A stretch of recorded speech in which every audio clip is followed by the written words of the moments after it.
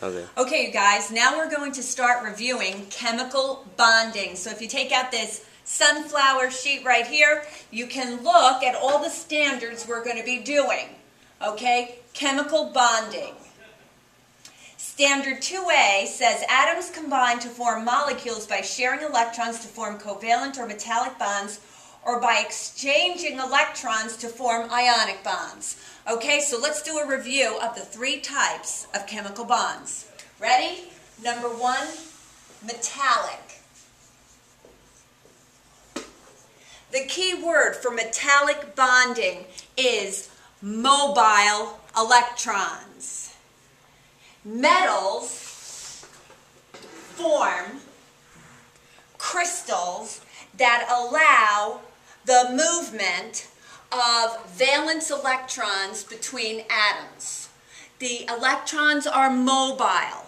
Okay, do you remember that they said, like, let's give an example, calcium metal. Calcium metal is actually made up of a whole bunch of calcium 2+ ions with mobile electrons moving between the atoms. They call it the sea of mobile electrons. Metals are good conductors of heat and electricity. The reason why metals are the only solids that conduct an electric current is because they have mobile electrons. Okay, now let's go to the second kind of chemical bond. The second kind of chemical bond is ionic bonding. The key word for ionic bonding is transfer. In an ionic bond, electrons are transferred from one element to another. To see if something is ionic or not, you have to look at the electronegativity tables. So let's do an example. Let's do sodium chloride. So take out your reference tables and turn to the table in the back where we find the electronegativities. So we go to table S and we look up sodium.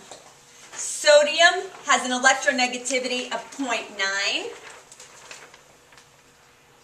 Chlorine is 3.2. When you subtract 0.9 from 3.2, you get a difference of 2.3. If the electronegativity difference is greater than 1.6, it is ionic bonding. If the electronegativity difference is greater than 1.6, it is ionic bonding. Now, to determine who's going to lose the electron, who's going to gain the electron, the one with the higher electronegativity always gains the electron. Okay? So now we're going to go to our reference tables and we're going to look up valence electrons. Sodium, a group 1 metal, an alkali metal, has 1 valence electron. So let's do it. Sodium has 1 valence electron. Chlorine is a halogen. Chlorine has 7 valence electrons. 1, 2, 3, 4, 5, 6, 7. Now we know that all atoms want to have 8 valence electrons, and that's why they form chemical bonds. So sodium is going to transfer its valence electron to chlorine. Now remember, look at this.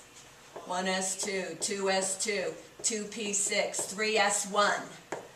When sodium loses its 1 valence electron and becomes the sodium ion, look at how many valence electrons it thinks it has. 1s2, 2s2, 2p6. There's the sodium with a +1 charge. Where did that valence electron go? It went to the chlorine. So now chlorine looks like this. 1, 2, 3, 4, 5, 6, 7, 8. Remember, and we put this guy in brackets and we put the charge outside of it. Ionic compounds are never called molecules. They're never called molecules. Ionic substances are salts. The general term for an ionic substance is a salt. Now, ionic substances are hard, they have high melting points, they're soluble in water, they conduct electricity when dissolved in water or when they're melted. Okay? Remember, we never call these things molecules. That's reserved for the last type of chemical bond, which is covalent bonding. Covalent bonding is the sharing of valence electrons. The sharing. The key word for covalent is sharing. This is when the electronegativity difference is less than 1.7. Okay, so let's do an example. Let's do HCl. Okay? Again, we look up the electronegativity of hydrogen. Hydrogen is 2.1. Chlorine is 3.2. When I subtract 2.1 from 3.2, I get 1.1. This is a covalent bond. Covalent bonding. Now, when you do covalent bonding, there's never the formation of ions. Never the formation of ions. Okay? So let's draw the Lewis structure for HCl. Hydrogen has one valence electron. Chlorine has one valence electron. And look at what we're going to be left with. Okay? How many valence electrons does chlorine think it has around it? It thinks it has 2, 4, 6, 8. It's happy. It has 8 valence electrons. Everyone wants to look like a noble gas. But now look at hydrogen. Hydrogen thinks it has 2. So hydrogen, though it doesn't have 8, it thinks it's like helium that has a complete first energy level. Okay? Now, covalent substances are called molecular substances. The electrons are shared. They're covalent. These guys are soft, good insulators, low melting points, non-conductors. The end.